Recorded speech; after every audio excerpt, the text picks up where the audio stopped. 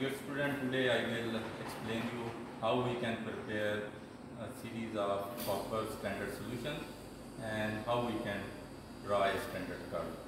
For this, we need a chemical zinc, copper based chemical. For this experiment, we need copper sulfate.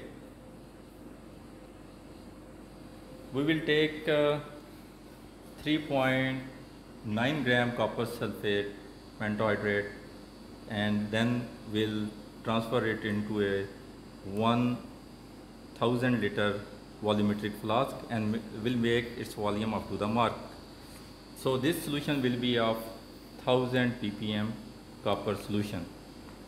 Now we will further dilute 1000 ppm to 100 ppm.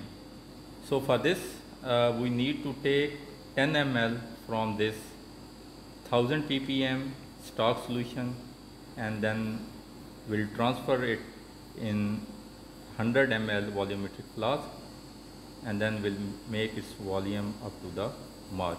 So this solution will be of 100 ppm copper substock solution. Further we will dilute 100 ppm this substock solution to 10 ppm. So for this we need to take 10 ml from 100 ppm substock solution and we'll transfer it into the 100 ml volumetric flask and then we'll make its volume up to the mark. So this solution will be of 10 ppm second diluted stock solution. From this 10 ppm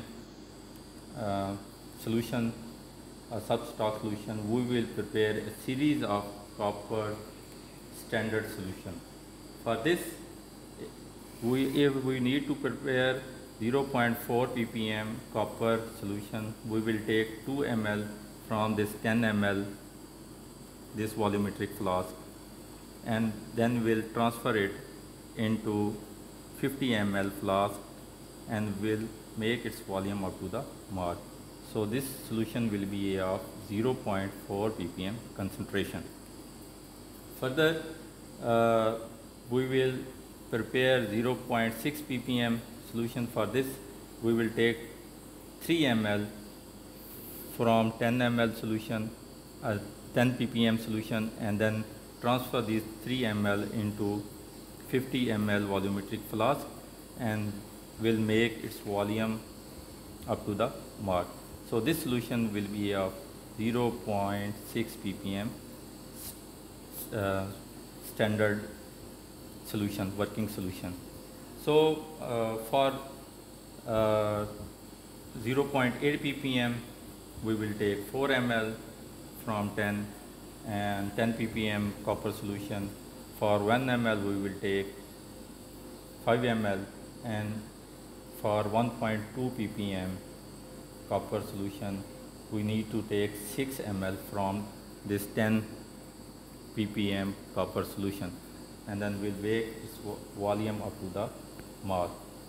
So once these series of copper standard solution are prepared, we will run them on the atomic absorption spectrophotometer and will record its reading and then we'll in the next step we will draw a standard curve.